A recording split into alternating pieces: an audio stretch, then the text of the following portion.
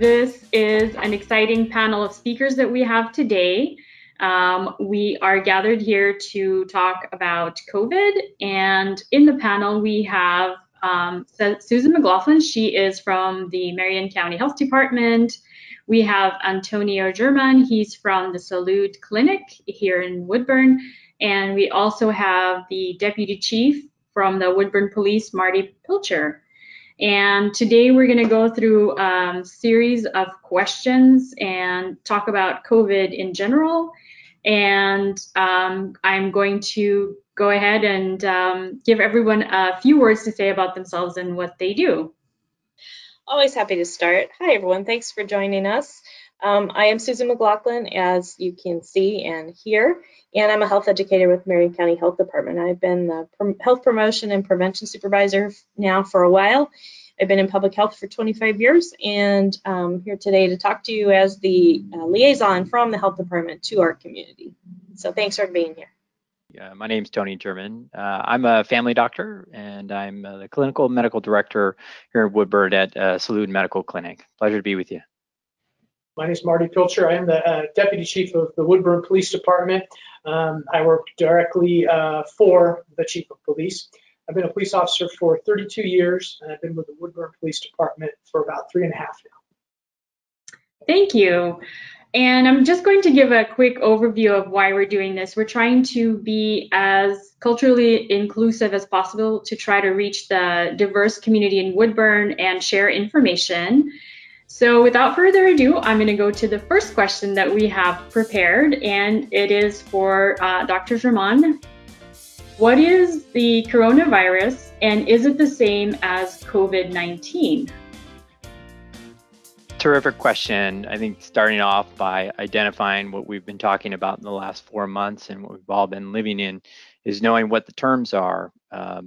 Coronavirus is a type of virus that it causes the common cold, and COVID-19 is a term that was developed by the World Health Organization, and further being more specific to this type of virus, as this is a new virus in our communities and throughout the world. So what it really stands for is coronavirus in the year 2019 disease. And so those two terms are essentially equivalent. However, the COVID-19 term simply is more specific. Why is COVID-19 so dangerous that we must all take unprecedented measures to contain its transmission? Many people have probably heard the term novel virus or new virus in the community. And the difference between coronavirus, which is a normal RNA virus that causes the common cold, it's among many different viruses that can cause runny noses, congestion, cough, sore throat, body aches. This virus is new, and hence our bodies have never seen it before. So our ability to mount a response to fight it off is very different because we don't have those forces in our body to fight it. And just as we can see some of those symptoms, there is a lot of overlap with those, and that can be something as similar as the influenza virus and many other viruses in the community. So it can be a hard distinction with this virus, and that's some of the trouble that we've seen in the medical community to really identify. Somebody might have allergy symptoms with just a runny nose or congestion. That could be this coronavirus, or we have a number of people that have asymptomatic presentations, meaning they have no symptoms at all. And that's been the real challenge for us as a nation and in the world to identify who is with the virus and who is without. Who is at higher risk of contacting COVID-19? So when we look at the data and we look at research, we're discovering more and more each day goes by in this virus, and a lot of very intelligent people are doing really fantastic work on this. We're finding that the virus has a means by which it enters the body through different receptors. And when we look at different age cohorts or different age groups, there are people that could be more highly affected. So the good news is we are seeing those of younger age, kids in particular, those under the age of 5 or school age, are much less likely, it appears to be, to contract the virus. Now, when we look at who's at biggest risk of having complications or unfortunately facing death from this virus, it is those that are usually an older age group. So as compared to a group that is age 50 compared to age 60, those in the age 60 group are going to have and suffer more consequences of having that virus, and the same could be said for somebody that's 80 compared to 70. So the older age ranges, unfortunately, have a tougher time with this virus. The other point I want to make is that there are people with pre-existing conditions, people that have medical complications that put them at heightened risk as well. Those could be individuals that don't have an immune system that's completely functions, what we call immunocompromised. There are many different conditions that could fall into that category. There might be people that have respiratory problems such as asthma or chronic obstructive pulmonary disease, a history of smoking, people with cardiac disease, people with heart trouble, and people with other chronic illnesses that are affecting other organs in their body, such as their kidneys or their liver, that they don't have the same reserve as far as if they were to be affected by this virus. If someone in your family gets infected with this coronavirus, how do we protect the other members of our family?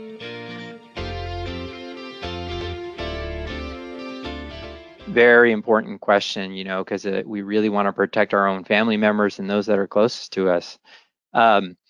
With this, what we've been trying to advocate is if you live in a household, perhaps that has several rooms, to have an individual isolate in one room. If you happen to have another bathroom, that you're making sure that you are utilizing only that restroom, as opposed to have a communal share of a joint room or another bathroom. I would also extend this question to Susan, perhaps, because there are some resources in the community that we're trying to augment to give people resources should in the event that they don't have access to that space. There are some things in the county from a public health standpoint that we're trying to attempt to do. Obviously, there are restrictions on that and capacity, but we want to make every effort to limit our exposure to other family members. So again, trying not to cook in the same place, trying not to use the same restroom in the same facility and same surrounding, maintaining our distance of 6 feet from everybody else. One means of decreasing the transmission is wearing a mask, particularly if you have been found to be positive for this, because your risk of spreading the virus particles through droplets reduces remarkably. What measures can we take to stay safe in the workplace? I think it's important to piggyback off what Dr. Jaman was saying, that this is a respiratory illness that passes from person to person in respiratory droplets, and that can happen as they come out of you through your breath, through a cough, through a sneeze. It can also happen when those droplets land on something and then we touch them and transmit them from our hands back up into our own respiratory system. So whether we are at home or we're out shopping or we're at work, the basic prevention messages are about keeping ourselves distant from those droplets and safe from those droplets. So washing hands is really our first line of defense. So whether you are at work, coming to work, going to work, coming from lunch, it's really important to wash those hands several times a day, especially if you go from room to room or something like that. Cover your coughs and sneezes. So if you're at work and you have allergies or you're not feeling so well, make sure you're using that elbow or using a tissue and then disposing of that tissue right away into a wastebasket so it can be properly thrown away. We also want to remember, even at work, not to touch our own face, and that's been a real hard habit to break for a lot of folks. It's really tough even sitting here on camera not to swipe my hair or itch my nose. So keep those hands away from our face unless we know they've been thoroughly and freshly washed. And at work, of course, we're going to practice that social distancing as well. The 6 feet is the space we think we need to keep those droplets from one person from getting from one to the next. That's a safer distance, okay? And doctor mentioned wearing a mask. That's a great layer of protection. It mostly protects people around me from me coughing, sneezing, talking, and some droplets coming out. That'll be caught by my mask instead of expelled out into the air. So while those things are sometimes not considered perfect, they're great layers of protection from us. And then, of course, you want to follow all the measures at work that your boss, or if you're an employer, that you're putting into place in your policy. Helping your employees to be socially distant. Work sites are staggering times for people to be in and out of the office, so there aren't too many people packed into one space, so we can have that distance from each other. Washing your hands, adjusting our schedule, and of course the most important one in the workplace is if you're not feeling well, please don't come to work. Call your boss, work it out. In most cases, they're going to be more than happy for you to not come in when you're not feeling well, so that we prevent an outbreak in that workplace that could potentially make everybody sick. So again, to just kind of recap, your basic prevention is washing your hands, staying 6 feet away from each other. If you can't stay 6 feet away, staggering work schedules, staggering how many people are in a room together, or wearing a cloth face covering. That really will help. If people aren't social distancing, will they be arrested by the police? No, and I repeat, no. So I want to make that clear. The police department is not going to arrest or cite people for failing to socially distance. Is there a way to know how many people are sick with COVID? Well, realistically, the answer is no. There's kind of two ways to look at this question. As I look out, can I use my eyes to tell who's sick and who's not? And unfortunately, we can't do that. There are many people who may have the virus and be able to infect others, but they don't have any symptoms. That doesn't mean they can't give it to you. So we can't tell by looking that way. We also can't tell by assuming someone who looks sick actually has COVID. As we've mentioned before, these symptoms happen with lots of different respiratory illnesses. So they may not have COVID. They may just have an allergy or something like that. So looking around, we can't really tell. We do have some tools that can help us estimate how many people have it, and we also can count how many people who have been tested in our communities who have had a positive test come back. So our data says in our county that we continue to have new cases, new folks who are going and getting a test, and it's coming back positive, and it's continuing to spread throughout our communities. So we can't really rely on what we see, and there's not a definite way to know exactly how many people have it because we haven't been able to test everyone in our population. We've been testing people who have some symptoms or who may have been exposed to see if they're sick. So for now, we just want to treat everyone as if they might be contagious, stay far away, wash our hands, wear our masks, socially distance, all those prevention things so that we can slow or at some point stop the spread. Can people that were sick in the past still test positive, and does that mean that they have antibodies? Excellent question again. When we look at how we can tell if an individual has contracted the virus or has symptoms of that, there's two essential tests that we can do. One, we can look to see if the virus is inside the body. We can directly test to see if it's present. That's a type of technology that we're looking for the particles of the virus itself. The other way is to look to see if we have what are called antibodies, which are our body's immune response to fight off when we see something foreign in our bodies. And so that's an antibody test that we test through the blood. So the first test we usually do through the nose or through the mouth, and testing and looking for the virus particle themselves. And the second type of test is the antibody test, where we've mounted a response. Think of it like our own police department and our bodies to fight off when something comes in that it shouldn't be there. The first test can be confusing sometimes because that can remain positive even though we've now recovered essentially and are feeling better and we're no longer contagious. So that is a tricky question sometimes when we're answering that for patients in my clinic, is that we often don't retest with that first test. But later on down the line, we might consider a follow-up test, or if somebody that was asymptomatic, that had no symptoms during this, but they had concerns that maybe they had exposure, but they're several weeks out from that, we might offer them a different type of a blood test. Where can people find services for mental health support? I just want to appreciate that this is a very stressful time, and folks are often having a hard time coping. Whether it's coping with your kids being home all the time, or you're coping with being home by yourself, or you don't feel good, or we're feeling nervous or scared, or we're having a challenge to our financial situation, any of those things. There's a lot of resources out there, and actually in Marion County, we're a pretty good place to find support, and we have lots of places to look for support.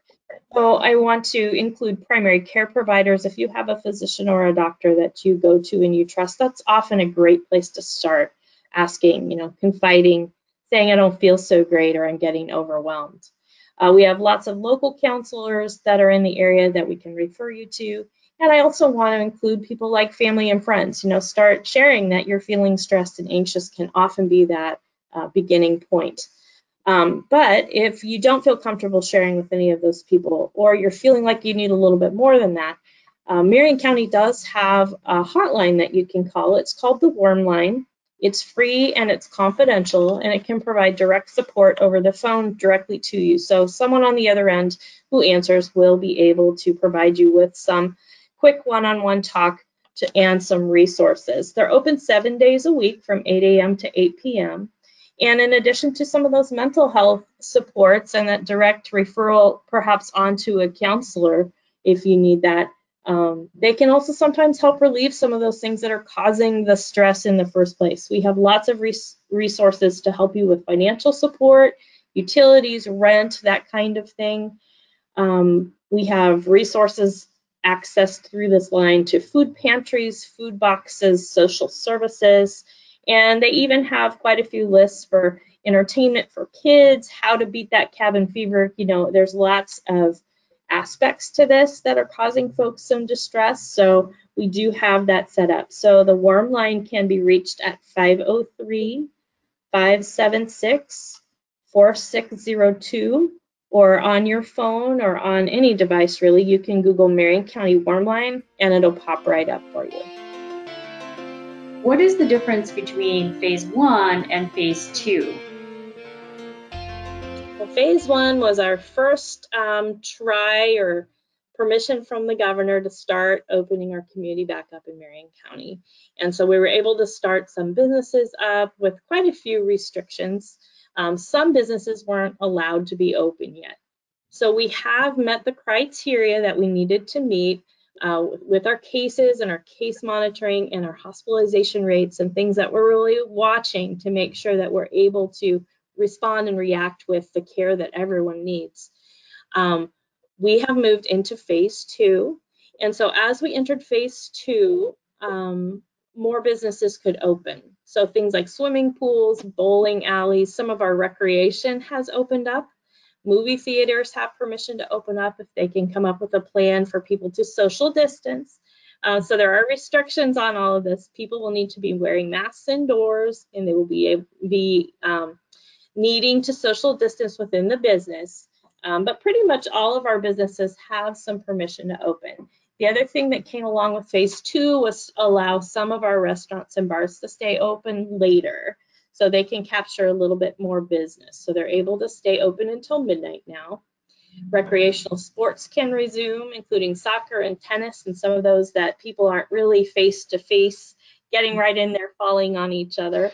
But when there's a little more distant, like tennis, we can start playing some sports together, which is great. College sports have been approved to start practicing and planning, so go Ducks. And then our social gatherings can be larger. In phase 1, we were restricted to some pretty small crowd sizes.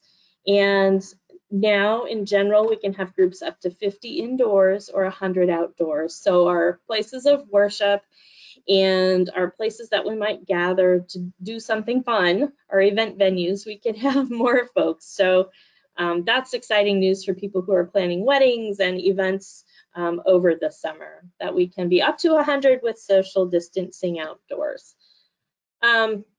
The one thing that's been added to that for Marion County is that starting Wednesday, June 24th, a couple days ago, we are now required to wear masks when we are in those indoor spaces. So when you go out into the community now for businesses, you'll be asked to wear masks. Is it true that wearing a face mask for a prolonged period of time can cause pleurisy?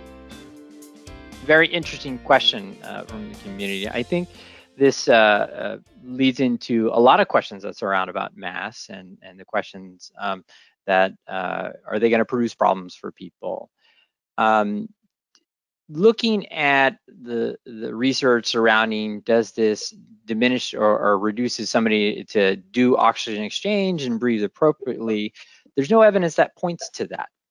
And a mask really just serves as a protective barrier from the air kind of quickly exiting our mouths. And that's really what we're seeing with reductions in passage of this virus, because it's the droplet, it's the saliva and the droplets that come out of our mouths and are getting out onto surfaces and spreading to other people that could be within that 6 feet distance. So the approach that we're taking with discussion with my patients at clinic and among my colleagues is kind of educating people that this really isn't going to produce secondary complications of somebody's lungs. So pleurisy is just an irritation between the lining of the lung and the chest wall. There's nothing, to my knowledge base, anything would demonstrate that. And again, it's a tool in our toolbox to help protect our community members and protect ourselves too. So,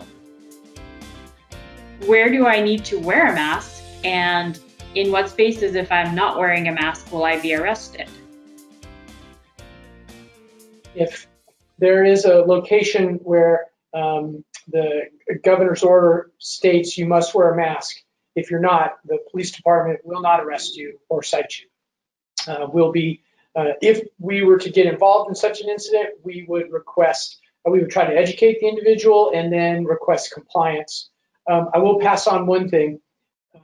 If a business is complying with the governor's order, such as a grocery store, for instance, where as a result of that order, people coming in must wear a mask. If that store prohibits an individual from entering, and then there's some sort of an argument or confrontation over that, and the police department is called, we would not cite the person or arrest them for not wearing the mask. However, we would enforce the desire of the property owner to not have that person come into the business. We would tell the individual that the property owner, the person in charge of it, does not want you to come in without a mask. If you won't wear a mask, then you can't go in. And that's the extent of our involvement in such a circumstance.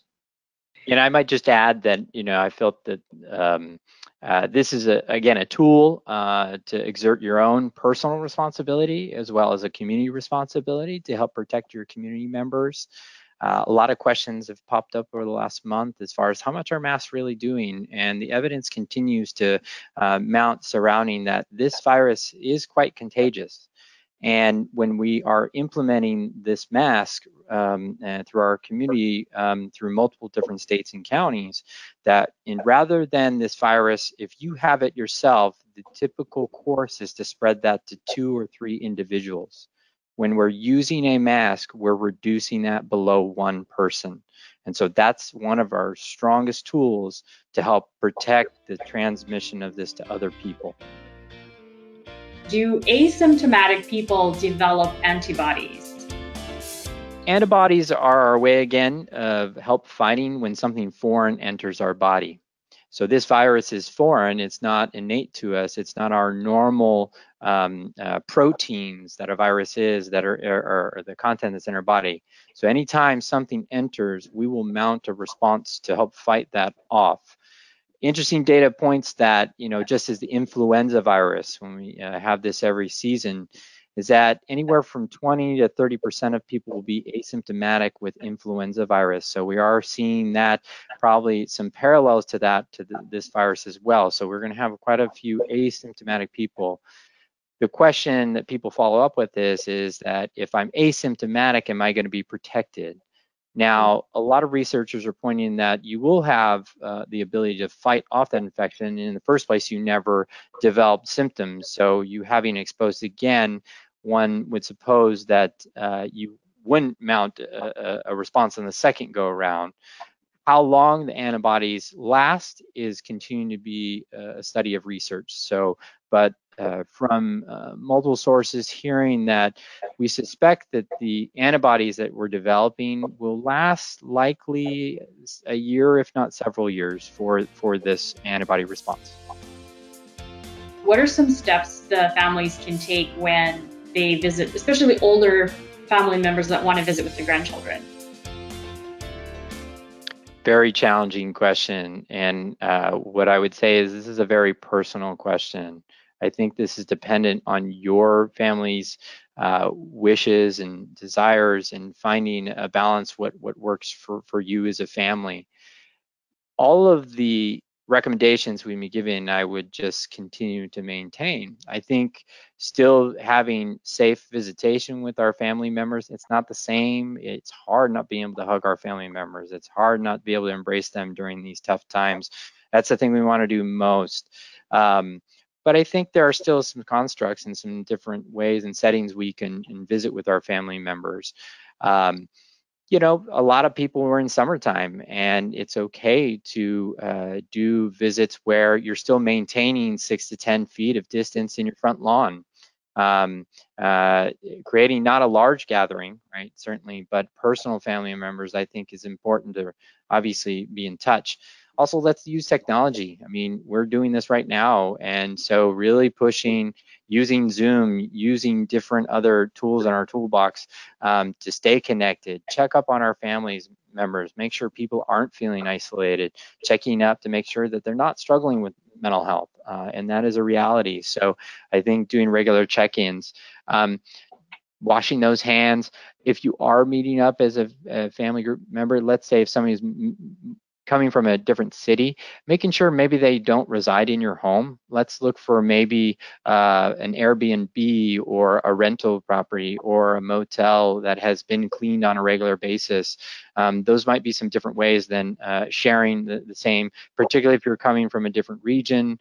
I think those might be some different options for people to explore, but continuing to do those things, wearing a mask, washing your hands, keeping that 6 feet of distance.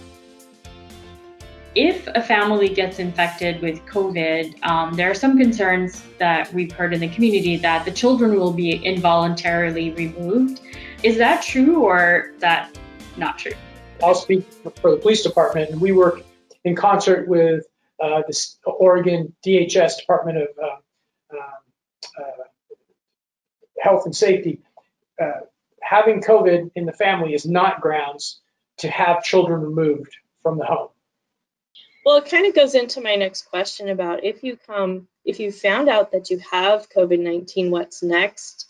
So we have lots of supports for families. So if a person gets tested and it comes back positive, one of the things that will happen was COVID is a reportable disease. There are over 100 of them out there. This is just another one. So reportable means that when that test result comes back from the lab, the health department in which that individual resides across the United States gets notified that that person has tested positive. When we receive that result at the county, we start trying to make contact with that person. And some of what we can offer for them is social support, help with how to figure out how to manage that in your home. If you have COVID and you have a large household, how are we going to plan to isolate you so the rest of the family doesn't get it? But it has nothing to do with taking your kids away from you. It might have to do with helping some strategies to send those kids to an aunt and uncle for a couple of weeks, or what can we brainstorm with you? But it's about keeping families safe and together. So we will contact you and start that process of educating you what's happening, what does it mean to be COVID positive, what are your symptoms right now, how can you monitor at home, and when do you need to touch base with a doctor to see if you need additional levels of care. Quite a few folks, if they are COVID positive, are able to stay at home. Not all of them go to the hospital. So while they're at home, our folks are going to call and ask how they're doing. Do they need any food? Do they need any medicine picked up? Do they need any other services? What can we help with? So I hope that kind of answers some of that question. What's going to happen? And it's definitely not about taking kids away or separating families. Just if I could add that, the last thing we want people is be fearful of seeking medical care. There's no reason for anybody to be taking away anybody's children's. And when we're doing outreach, we want to make sure people are picking up the phone should they end up developing a positive case, because that person on the other line is trying to seek help for you. Just as the medical community is here to help you, I want to emphasize that the medical community as a whole has taken very robust steps to make sure that you're safe to access care, that you're not going to, if you enter into the healthcare system, you're not going to be at higher risk for contracting this virus. And again, if you do get it, we're going to reach out to you and make sure the people around you are safe and get you the resources you need. I love that you said it's important to call back. That is something we notice at the health department, that sometimes populations are afraid or individuals are afraid, and they get that call and they ignore it, and we have a real hard time talking with them. But we're just there to help. And then part two is really asking, who else have you been around? Because we want to catch those cases as quickly as we can if it's to stop the spread. That's one of our important tools for stopping this within our communities, is early on identifying and testing people who may have been exposed, and then getting them isolated and monitoring their symptoms so they don't continue to pass it. So really important to call back if you get that call from the health department. And people, they're gonna ask you a bunch of questions. They're not gonna ask you for your bank information. They're not gonna ask you for your social security number. We don't care about that sort of thing. We care about your health and your symptoms and what you need to recover. And if I may follow up, Susan, how is that information protected? Well, we have HIPAA laws here, and that's an acronym for your health insurance is your health information is protected, basically. And at the health department, we may talk to you as an individual, but we are not going to share that information about any of your health information, including whether you have COVID or not, in any other way. It doesn't get passed along to your neighbors. It doesn't go to your cell phone and suddenly you have an app that says I'm COVID positive. That information is protected and it stays in the health department. We're very, very, very picky about that and very careful.